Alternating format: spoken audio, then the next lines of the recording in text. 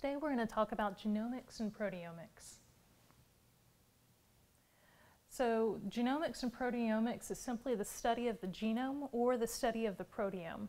So the genome is a complete set of genes and all the other genetic material in an organism. And a proteome is simply the complete set of proteins that are made by an organism. But let's start off by talking about genomics. So the human genome is made up of 46 chromosomes. So it consists of 22 pairs of autosomes. So we've got chromosome 1, 2 pairs. We got chromosome 2, 2 pairs. We got chromosome 3, 3 pairs. 2 pairs, just kidding. And on down through chromosome 22.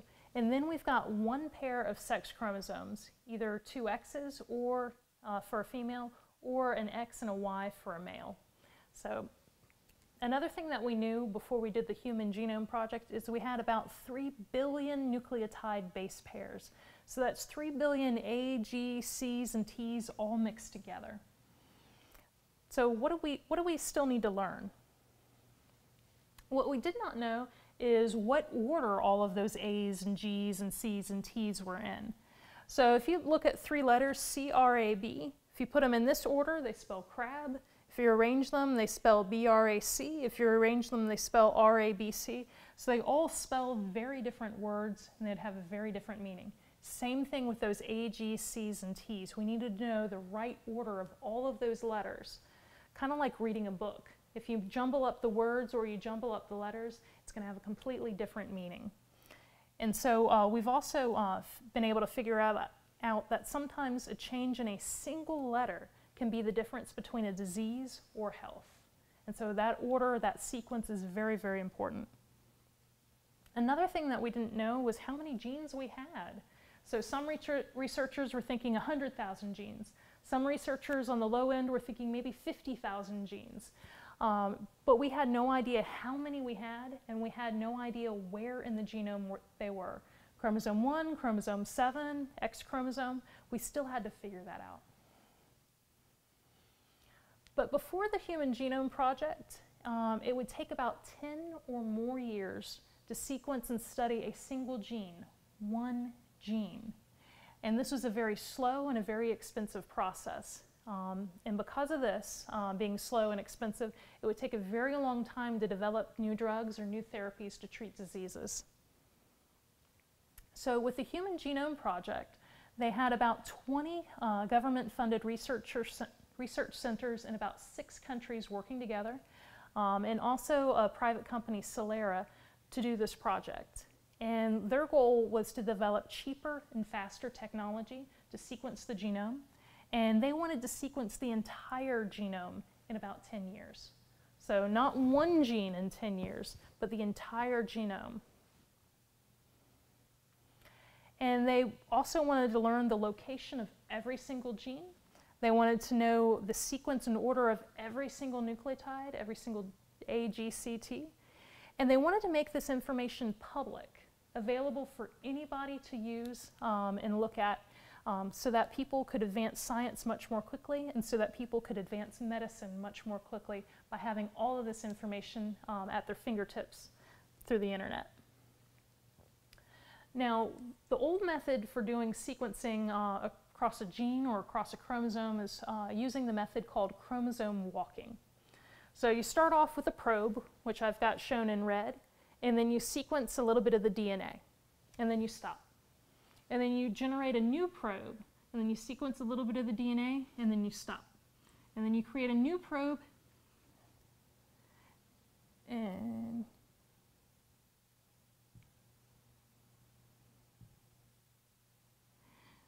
you create a new probe, you sequence that DNA, new probe, sequence that DNA, and so on.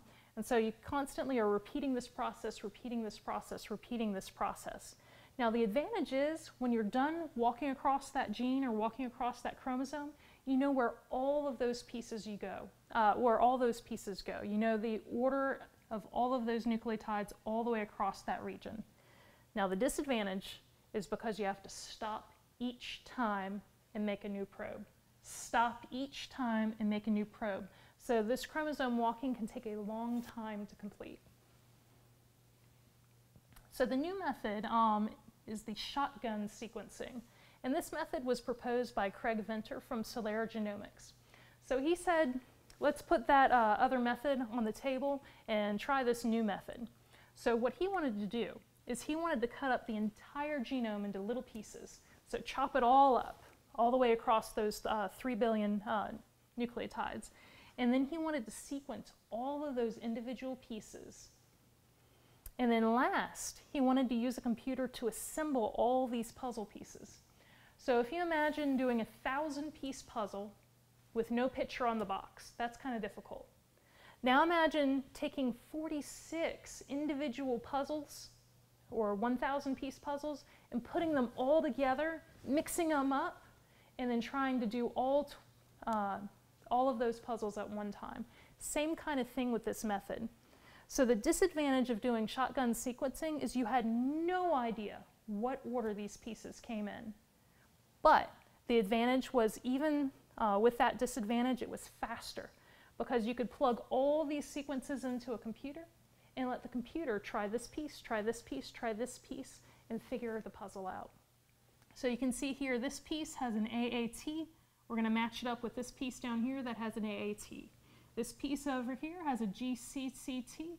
This piece down here has a GCCT, and so on. In the computer, while you go home and sleep, while you go home and have lunch or something like that, the computer is constantly working, trying these different puzzle pieces out until we were able to figure out the entire sequence across a gene, across a genome. Now in 2003, they finally finished the Human Genome Project. They completed it to about 99.999% accuracy. That's pretty good. And again, they came up with that same number, about 3 billion nucleotide pairs. Now of that entire genome, they figured out that we had only about 21,000 genes. That's not 100,000, that's not 50,000 that they were guessing, only 21,000 genes. And that makes up only about 1.5% of our genome, far fewer than they expected. Now one reason for this is because of RNA splicing, where you can have one gene, but you can have more than one gene product or more than one protein made from that gene. Now the rest of the DNA is non-coding. It doesn't make polypeptides, doesn't make RNA products, and so for that reason sometimes scientists call this junk DNA. Now again, junk DNA doesn't code for RNA or polypeptides, but some of it is quite useful. About 25% of our genome is DNA that encodes for introns in gene regulatory sequences. So this affects how genes are turned on, how genes are turned off, and other regulation. So that's quite important. We also have some junk DNA where we have repetitive DNA sequences that are important for chromosome structure. So we've got telomeres and centromeres. Telomeres sit kind of on the ends of these chromosomes, and every time a cell would divide, these telomeres protect the genes on the inside of that chromosome. So if you didn't have any telomeres, when you would do cellular replication and make a new cell and replicate that DNA, the ends of that chromosome will get shorter and shorter and shorter until we start losing important parts of a gene. And so by having those telomeres, that repetitive DNA on the ends of the chromosome, it protects that DNA, that important stuff in the middle. Now we also have repetitive DNA in centromeres, and this repetitive DNA is important for cell division. So when you undergo cell division, it's important that you have those centromeres where they can attach to the mitotic spindle and separate to the proper side of each new daughter cell. If you don't have the telomeres, that DNA is just going to be hanging free, not knowing which direction to go, how to separate, or how to divide. So again, those centromeres, even though it's just repetitive DNA, are still also very important for the structure of DNA. And then we've also got some interesting elements that are called transposable elements, or jumping genes. So it allows a gene to move from one place in the chromosome to another place, or perhaps even on an entirely different chromosome. And this is a field that people are starting to look into right now and understand the utility of that. Also, we're still learning what other sequences do. So we've got some other junk DNA out there. We have no idea what it does. Is it important? Or is it just simply holding the place between genes? We don't know yet. So future directions. So we've been able to sequence the genome, we're done, right? Not quite. So one thing that we need to figure out is how genes are regulated, how they're turned on, maybe turned on a little bit, turned on a lot, full blast. Also, we need to understand what products they make, what RNA and what polypeptides. And again, some of those genes can make more than one product. And also, we need to know how those products act. So what do the polypeptides do in the cell? Believe it or not, we've got some genes. We know the sequence of the gene. We can estimate what that protein product is. But we have no idea what it's doing in the cell. Is it something useful? Is it just hanging out? No idea. Also, some of these proteins and polypeptides can interact with other proteins. And they can form complexes, or they can interfere with the activity of another protein.